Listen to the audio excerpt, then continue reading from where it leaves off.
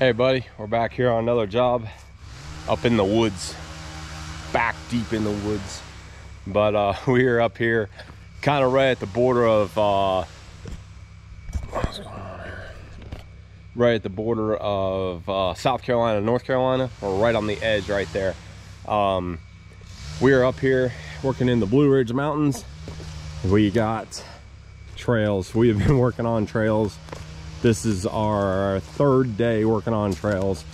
So what it is, this customer has some old logging roads here, and he's got quite a bit of property, and what he wants to do is make it so he could drive like a four-wheel drive vehicle, ATV, dirt bike, stuff like that through the trail and not get whacked off, and just cleaning it up. Nothing major, but it's just a lot of footage. So we got the little side-by-side here.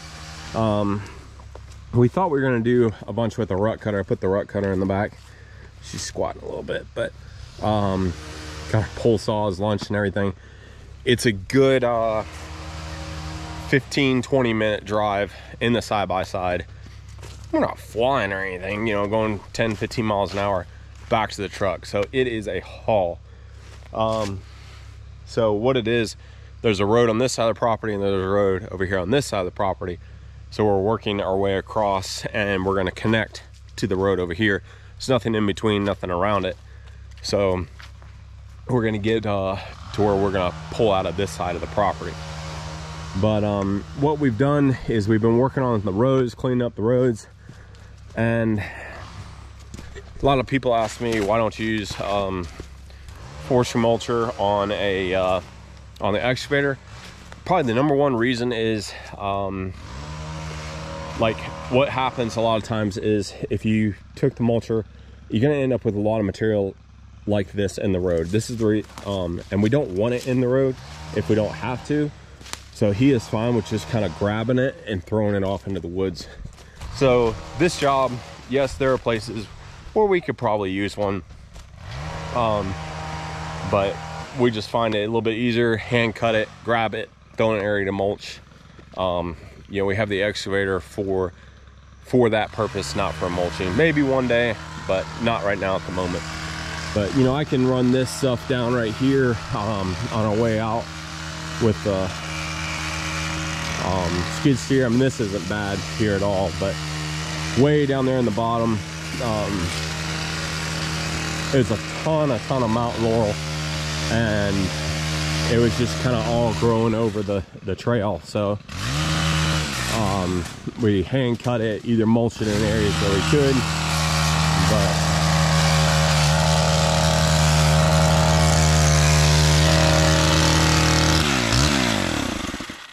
how's it coming? a lot of walking. A lot of walking. We're miles from the truck. Miles. But maybe another 10 minutes and I should have you ready to go up there. So cool. I'm gonna show them the trail here. So it's nothing crazy. It's just stuff like this that is gonna be out in the trail. You know, we'll run that side over. This is actually probably the lightest part we've seen in a little bit, but kind of limit up some of this stuff here so if you drive a vehicle by, it's not scratching everything up. Same thing on this side. It's hard to see, but and then looks like it gets kind of narrow there. We'll go up, cut the sides off. So that's what we've been doing the past couple days up here. This is the second time we've been up to this property. We've cut out some areas for from overlooks, some pretty cool overlooks. We might get a chance to show you that, I don't know. But that's what I'm starting on over here. The reason why we didn't film a lot of the trails is it's hard to see. You can't see exactly what's going on. It's just a lot of handwork. Don't want to bore you guys with that, but we'll go check out these views up here. But yeah, that's after, and that's, you know, before. So yeah. So coming through here, customer wants some areas to be able to come up here and camp, or He's into the overlanding. Not terribly familiar with it, but it's where you have like a, I think he has oh, what's it called, like a Land Cruiser, Toyota Land Cruiser I think it is, and he's got like the tent set up on it, got a little fridge in there and stuff like that, and gets come up here and camp and stuff like that. I think he's got 1 or 2 of those vehicles, but pretty cool. So coming down here, I'm gonna start you know, pushing out. It drops, I mean, way down, so we're just gonna kind of go over the edge here. Same thing on this side, just kind of going down this knoll. We're coming out and then it drops off either side, so we're just going to clean up what as far on the edges as we can. And but I don't know if you guys can see that or not. Oh, can we zoom? I don't know how to zoom, but right out there, that's Lake Jocassee. It's super pretty lake. Been there several times. Nice lake, big fish. Yeah, beautiful lake. So we're gonna open this up. We're actually gonna be cutting a few of these down to be able to open up the view for them and get some of this mountain laurel out of here. See, like these guys sticking up, we're just gonna cut them, let them fall, and so we can keep that nice open look. We might end up taking out this one, I'm not sure. I wouldn't be surprised if we are. But yeah, so that's what we got. And I'm gonna start over here, start roughing out that section.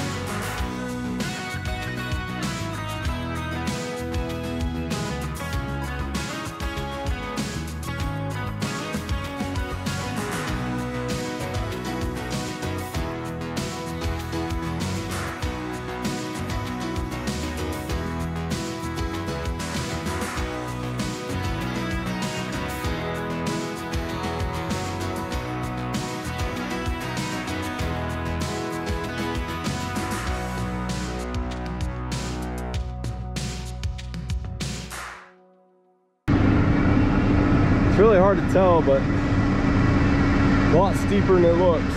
It's extremely steep. So I'm going to try to get that log out of there. He mentioned he wanted some good firewood, so that would be great firewood. It's good and dry. It's a white oak. Someone had dropped it probably for the view, but I think I could go a little farther on this side, then shoot over this way is kind of my plan. Willie's getting that trimmed up, and then I'm going to go ahead and hit that before it dries out too bad. Get that done up there. He's probably pulling it out right now with the Mini.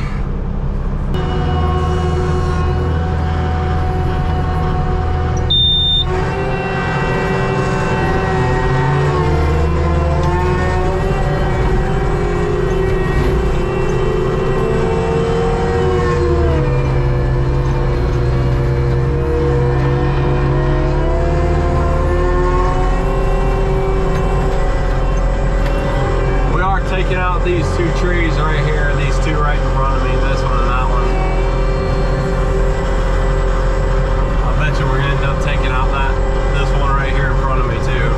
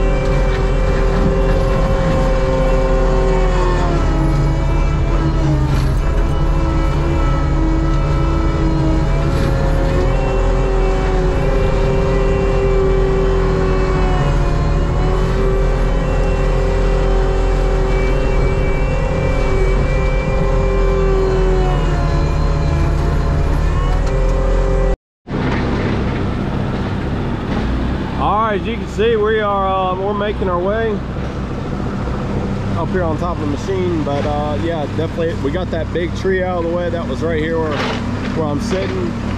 Willie's pulling out what I kind of fell off the edge. He's pulling it up and throwing it down here for me. I got that finished off up there. A little bit more to do right there, and then we're gonna try putting on the rut cutter for the excavator. It's a bush hog. swinging blade bush hog, and we will we're gonna see what we can do as far as knocking down some of that stuff out there. I have a feeling he's gonna want these trees right here kind of just drop. Some of those out there, some of those tall ones out there drop. You know, I think he's gonna put it like his campsite kind of here, kind of a higher spot, and then looking out. So it'll be pretty cool when it's all said and done. But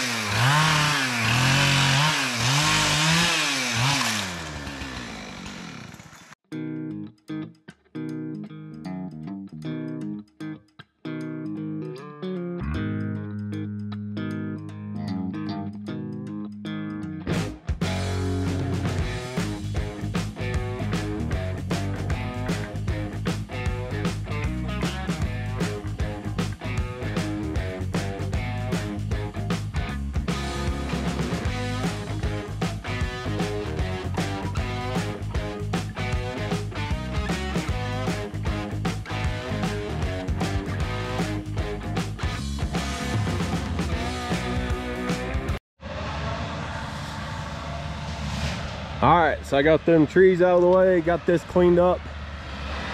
Willie had to run all the way back to the truck and get some wrenches so we can put the rut cutter on, but the customer is just fine with just us kind of knocking stuff down here. You know, do what we can do, but faster, easier, whatever. Just he's worried about the views more than anything. But I'll let you look at this thing real quick. Hold on. But this is what it is. It's just a little swinging blade. It's not too sharp, but that spins around there if you hit something terribly hard. But we'll be able to knock some of that stuff back. It doesn't do a great job as far as